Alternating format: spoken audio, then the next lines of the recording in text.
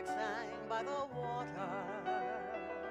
The god of the sun heard her in his flight, and her singing moved him, so he came and brought her the gift of sight.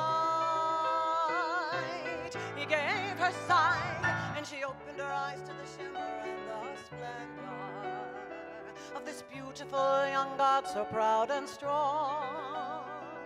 And he called to the lark in a voice both rough and tender, "Come along,